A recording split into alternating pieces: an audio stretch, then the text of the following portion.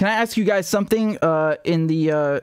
tell me right now in the chat, do any of you have student loan debt? This is an extremely troubling thing for young people. So some of you are saying zero debt. Someone else is saying, hell yes, I'm still paying. Someone else said they have 59K, so $59,000 still to pay off. Someone else said $100,000. My God. $65,000. $20,000. $143,000. This is crazy. I'm sorry. This is nuts. That you have to... like they force young people into this position. This is not okay. Some of you are saying 20,000 in debt, 250,000 in debt. I'm just curious. Did you study medicine or something? Because once I read, I think the highest figure that I saw was a medical student, right? And that makes no sense to me, because in the UK, if you go and study as a doctor or nurse, they pay for your education. You know, college used to be relatively cheap. It was about £3,000 a year. Now it's 9,000, and man, that might sound like nothing. It's still a lot of money.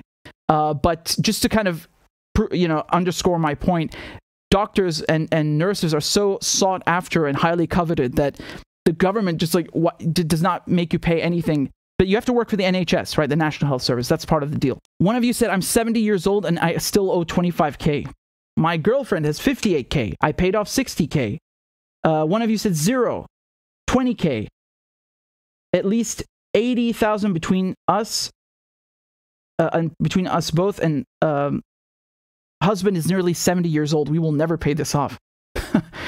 I don't care what you're studying. Like, no one should have to take on this debt. This is outrageous. It is a fucking scam. I don't mean getting an education is bad. No. It's just they are scamming and exploiting people trying to get an education. That is the fucking problem. Like, I don't have student loan debt, and I'm angry on your behalf. I'm fucking pissed off. You know, same goes for people with medical debt. What is that? That should be criminal. That is something so barbaric. It sounds like something from the Middle Ages, right? Medical debt. What do you mean medical debt? Like you have to pay because you were sick? What the hell is that? You know, you would think these big pharma companies and all of them are like, they're so broke that they can't afford to. They're stinking rich. They could pay for everyone's medical debt and still have money to boot.